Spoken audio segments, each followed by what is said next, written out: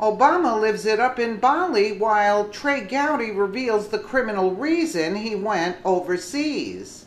Barack Obama is allowing photographers to publish photos of his so-called vacation in Bali, all in a ruse to make Americans think he doesn't have a care in the world.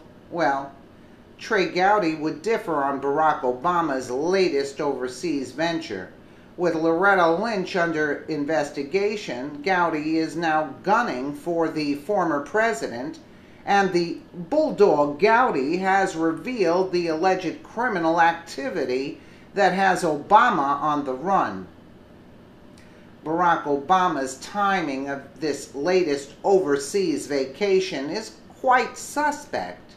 When the Senate and House Intel Committee opened an investigation into Loretta Lynch's activities, Obama got Michelle and his two daughters on board a private jet and took off to Indonesia, which has no extradition with the United States. Trey Gowdy, known as the, quote, Bulldog for good reason, is wanting to know when Obama will be back in the United States. He has a couple of questions for the 44th president, and we have uncovered exactly what Gowdy wants to know. Gowdy has gone public with his suspicions about Barack Obama and his administration. According to Obama's former DHS Secretary Jay Johnson, Barack was well aware that the DNC was not allowing the federal government access to its hacked servers, and Gowdy wants to know why Obama was covering for the DNC. Let me hazard a wild guess. There may be something else on that server they don't want law enforcement to see. That is where you start. I don't like speculating, but I have dealt in the past with victims that would not cooperate with investigations. Typically, the reason is there is something else you don't want law enforcement to see, Gowdy explained on Fox News. But that's not all. Loretta Lynch's meeting with Bill Clinton on the tarmac is something that Obama also knew about and had to sanction.